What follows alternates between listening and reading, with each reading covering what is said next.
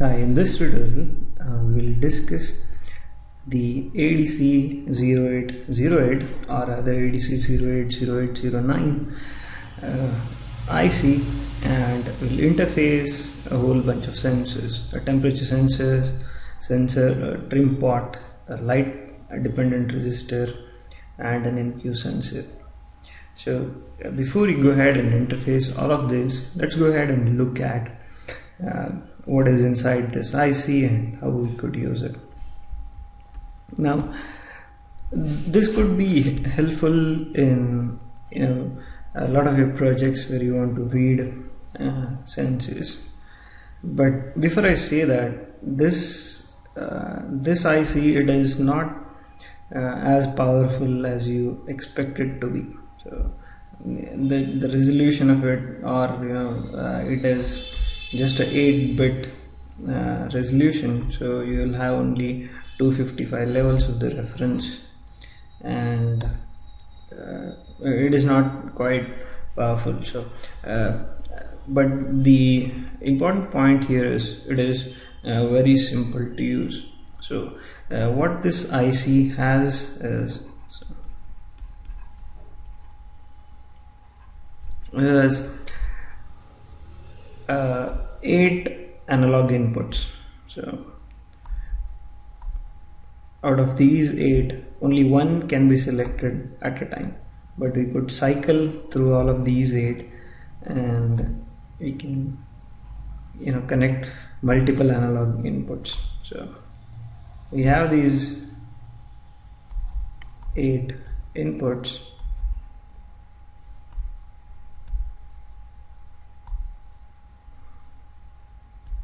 Okay, so these are labeled IN0 to IN7. So these are 8 inputs. Now, as I said, at one point in time only one of these is selected, and to do that we have 3 selection lines. So to the power 3 is 8, so we could select any of the channel we wish. So these are labeled A, B and C. Now before you go ahead and select the channel, if we put the channel number on these 3 pins, like say for example this is 0, 0 and 1, which refers to channel 1, which is here, and before we go ahead and ask the IC to select channel 1, we need to send a high to low pulse on a pin called address latch enable. So we have one more pin here which is called the address latch enable. Now arrow marks show that this is input to this particular IC. So, and once we have done this, and if you want to ask the converter to start the conversion of selecting any of the channel and then reading its input, we need to send a pulse on one more pin. So this is called the start conversion pin.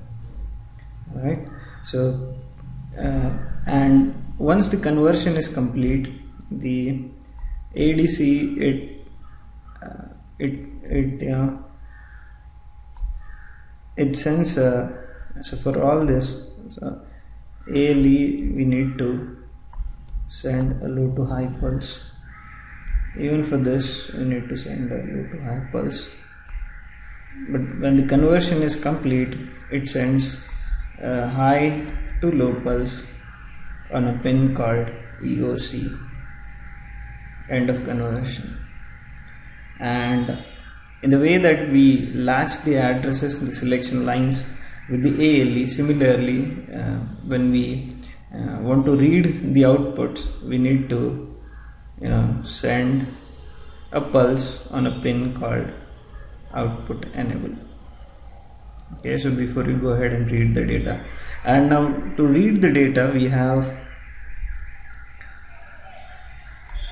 8 data lines, because this is 8-bit parallel ADC, and it works on something called a successive approximation or a ladder network. So if you heard that, you know what I mean by it. So these are 8 outputs, AD0 to AD7. Now by the way, this is a 28 pin IC, and it is available in dual inline package as well. And as you can see, it is pretty simple to use. Now apart from this, as with every IC, we have a power pin here, which is VCC. Then we also have ground,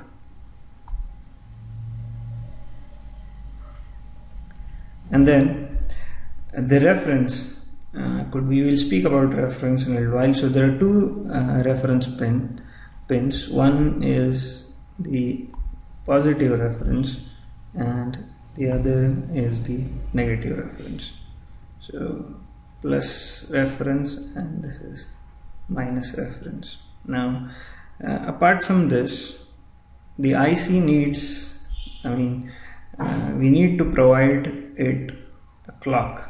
So this clock, it defines or it determines the sampling frequency of the IC, and it can take up to 1000 kilohertz, but this is the maximum. So the typical is 640 kilohertz.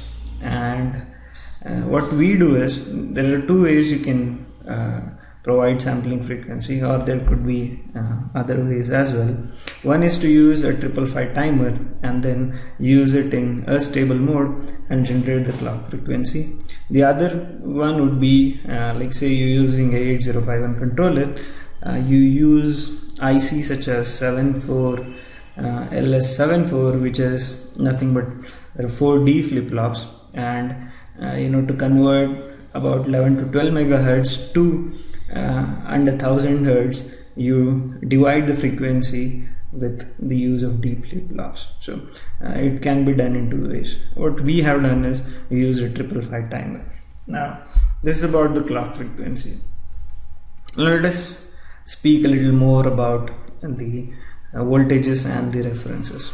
Now the combined reference, so if I call it as V reference, it is the V reference, this is positive reference minus the negative reference.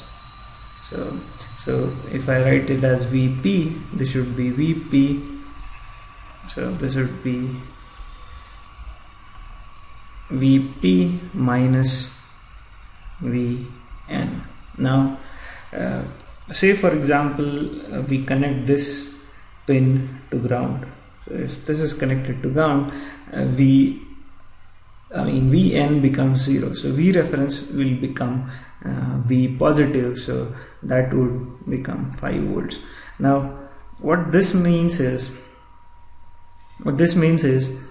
since this is 8-bit ADC, the step size of this would be 5 volts divided by 2 to the power 8, which is 5 volts divided by 256. So this is the step size. Now what this gives us is, say this would be approximately around 20 millivolts. So what this gives us, this is the minimum voltage that we could read from the input. Like say a signal is any signal which is below 20 millivolts we would not be able to read. And also the next step for this would be 40 millivolts. So what it means is each step or each bit output is of 20 millivolts. So if we get 20 millivolts on the input, we get a 1 bit change in the output. So this is the step size for it. Now why this is important and where we could use the negative reference.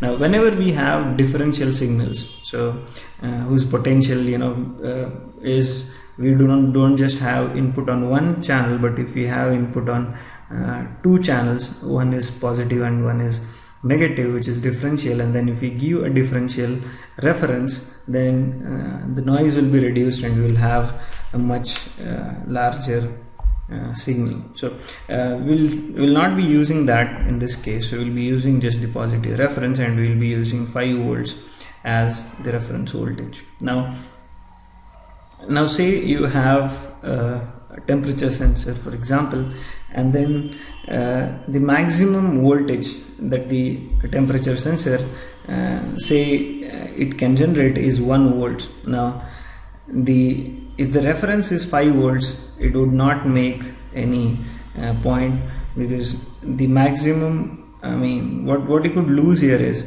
5 volts will have 256 steps, right? So the 1 volt, which is maximum output voltage of the temperature, it would be 256 divided by 5. So the maximum what you get is this. So say approximately it is some 50 steps. So what you get is the temperature, if it varies from 0 to 1 volts, I mean if the output of the temperature varies from 0 to 1 volts, the output of the ADC would go from 0 to 50 in decimal.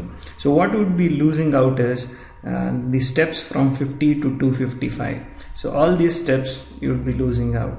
So what is usually done is reference is chosen depending on what the maximum voltage that you are getting at the input. So say you have a maximum voltage of 1 volts, it is better to provide a reference of 1 volt. So what that would mean is, if we give reference as 1 volt, then if we have 256 steps, then the step size would be much smaller, so that you can read more accurate values. Now this is just a rough discussion on it. So this is about the reference. Now as I said earlier, this ABC, with the lines ABC, you could go ahead and select any of the 7 or 8 channels. So A is the LSB in this case. So A, B and C, this would be this way. So if we give it as 0, 0, 0, channel 0 is selected. Similarly 0, 0, 1 would select channel 1, and 1, 1, 1 would select channel 8. Now and as said earlier, the address latch enable. So if you want to select a channel, we need to give a low to high pulse after we give the values to the signal lines. And to start a conversion, again we need to give a low to high pulse to the SC pin. And then the output enable, it goes from high to low whenever the conversion is complete. Whenever one conversion is complete, this goes from high to low. So we need to monitor this pin, and when it goes low to high, we should generate output enable pulse, and then we need to read data out of the ADC. So this is the basics. Now what we go ahead and do is we would interface all of these, trim pot. Now what this would do is we would read the raw values for it. If we go ahead and read raw values for it, so whenever we so the way we connect this is, one of the pins is connected to VCC, and then the other pin is connected to ground, and this goes to analog input. Now what happens is, since the VCC is 5 volts in this case, as we rotate this trim pot, the value of the ADC will vary from 0 to 255. So we just read the raw values, and this is one of the common ways to test ADC. Now in the next thing, what we do is, again we connect this light dependent resistor, and then we again read raw values for it. So you could go ahead and convert it to appropriate units, and this is again a similar example where we read the raw units of MQ6 sensor. So this is an LPG sensor, so we go ahead and read raw values. You could go ahead and convert it to appropriate unit like particles per cubic meter and all of that. And also we'll go ahead and read temperature, and the conversion from the raw value to temperature is pretty easy, so we'll go ahead and demonstrate that. So let us go ahead and look at the actual circuit diagram here. Now, as said earlier, so we'll be using a 555 timer to generate the clock pulse. So this is in a stable mode, and if you calculate these values, we'll get a frequency of 312 kilohertz. So the maximum we could go 640 kilohertz, but we have confined it to 312. Now this goes into the clock input, and then what you see here is these labels, these are connected to the microcontroller. So the ADC 0 to ADC 7 is the data bus, and we have used only one of the channels, so channel 1 is used, and a temperature sensor is connected to it. So again, the temperature sensor, it is similar to a potentiometer, so one pin goes to VCC, the other goes to ground, and the central terminal goes to an analog channel. And then the negative reference is connected to ground, and the positive reference is connected to 5 volts. Now all these pins and the address, the channel selection pins and all the control pins, these are connected to the microcontroller. So these are connected to the address, the data input is connected to port 0, as you can see here, and then all the other signals, these are connected to port 2. Now what we do is, in all the sensors that we read, we display the values on an LCD, and you should be familiar by now. We connect this LCD to port 1 in a 4-bit mode. We have a reset switch as required and a crystal.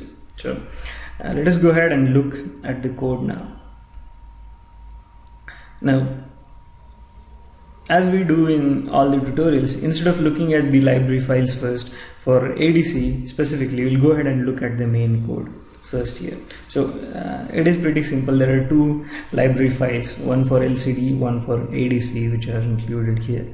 And then since we have just 8-bit value from the ADC, we have defined an unsigned char which holds 8 of these bits or a byte, and what we do is initialize the initialize the LCD and initialize the ADC.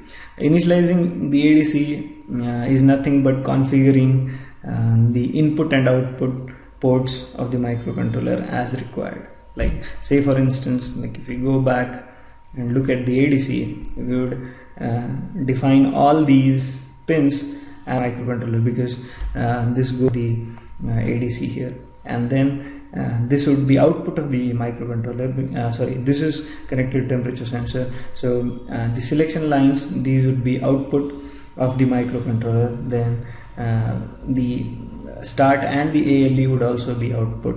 Then this would be input from the microcontroller. So because we read the end of conversion and the OE as well. So we'll go ahead and look at the code now. So in ADC init, we just configure the inputs and outputs as required, and then we go to line 1 of the LCD. We display a message saying which channel is being read. Then there are 2 functions here with respect to ADCs. The first is the ADC init, and the second is ADC start conversion. And this function, the ADC start conversion, if you give the channel number, it would convert the analog value on that particular channel, and it would give a 8-bit result, and that 8-bit result is displayed on line 2 of the LCD. This is very simple, so let us go ahead and look at the actual ADC code. Now this is the header file of what we have. It has these 2 functions, ADC init and ADC start conversion. So ADC start conversion function, it takes the channel number as input. So this is channel number. This can be from 0 to 7, and what it gives is a 8-bit output. So 8-bit result of the conversion. Now, as discussed in the schematic, the data bus is connected to port 0, and all the other lines, all the control lines, these are connected to port 2. and these are defined as S bit, and all of these, so since 8051 provides, we can select individual bits, all of these are defined as S bits. Now, so what we do is we have the first function, which is ADC init, and as stated earlier, it just defines the output and input for the microcontroller pins. Now, as you could guess, all the data lines are input because we read data from ADC. And then this end of conversion is a signal generated by ADC, so we take it as input, and all the other pins, start, ALE and OE, these are configured as outputs. So that is all that is done in the ADC init function. Now the next function is the ADC start conversion, and what we give as input is the channel number. Now this channel number, say for instance if it is 0, 1, 0, the channel 2, or 1, 1, 1, which is channel 7, these needs to be given to A0, A, B and C. So these are defined as ADC A0, A1 and A2. So you could call it as ABC, or you could call it as A0, A1 and A2. Now what is done here is, this is shifted, 0 is shifted 0 times because that's a bit we require. Then we AND it with 1 to see if it is 1 or 0. Similarly, we shift the A1 bit 1 time so that it gets here, and then we AND and check whether it is 1 or 0. Similarly, we shift the A2 2 times to get the to see if the bit is 1 or 0. So from this we get the exact channel number, and then as discussed earlier, so we send first we need to latch this address, so we send low to high pulse on ALE with this, and then so with this completes a pulse, and then before we do that we also start the conversion. So we do ADC start as 1, and we also send a pulse on it, so we send a high to low pulse on it. Now we wait till the conversion is complete with this. So while end of conversion is 0, because once it's once it goes from 0 to 1, it indicates that the conversion is completed. So we wait till it's 0, and then we make output enable as 1, and we send a pulse on output enable, a high to low pulse on output enable. So with that, the data is available to be read, and what we do is we read it from the ADC data bus, which is defined as port 0, and then we store it in a variable ADC result. And what we do is we return this ADC result to the calling function. So if we go back now and look at the main code, so what it does is then it converts the analog value on that channel and returns the 8-bit result. So that's what is done. Now so what we have is so for all the other sensors, for the MQ6 or the LPG sensor, we read raw values and we display. For the LDR, again we display raw values. For the trim pot, we read and display the raw values. Now let us look at the temperature sensor in little detail here. So what we are using is LM35. So this particular temperature sensor, it gives a value of, so the temperature sensor is LM35. So it gives a temperature of 1 degree centigrade. If the temperature is 1 degree centigrade, it gives output of 10 millivolts. What this means is it basically has a resolution of 10 millivolts per degree centigrade. Now for our ADC, right, so the reference is 5 volts and we have 256 levels, so the step size in this would be approximately 20 millivolts.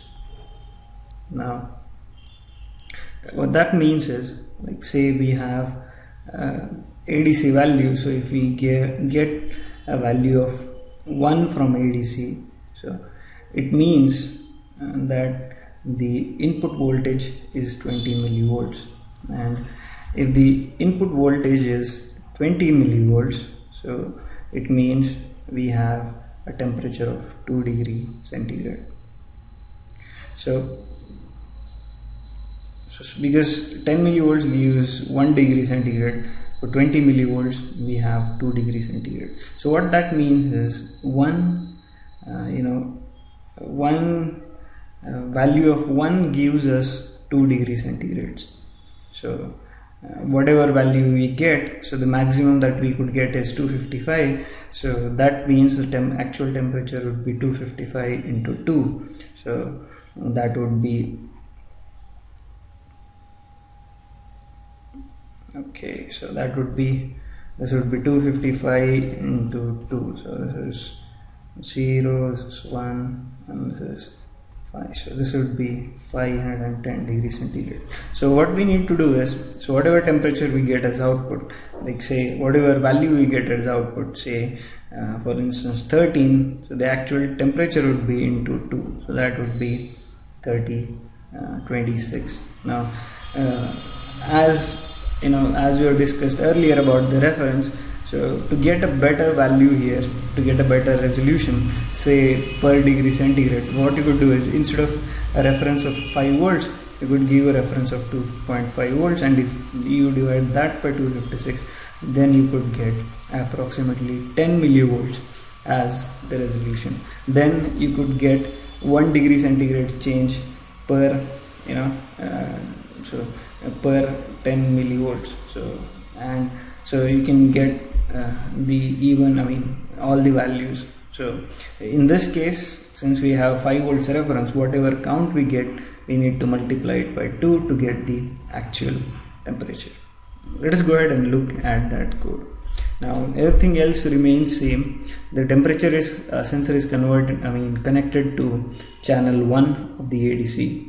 So we start the conversion and we get the ADC result, and what we do is we go to the LCD. So on 10th position we display the ADC result. So this result is a raw result, so this is the raw value that we are getting from the ADC. Now this value, it is multiplied by 2. Say for instance if we get 13, the actual temperature would be 26. So this is stored in the variable ADC temperature, and that is displayed on the line 2. So this is line 1 position 10, this is line 1 position 10. So before that, what we have done is, this would be ADC value. So the display that you will get on ADC would be ADC value and then the raw count, which is say 13, and then the temperature as on the second line as 26. So go ahead, watch the demo, and thank you for watching.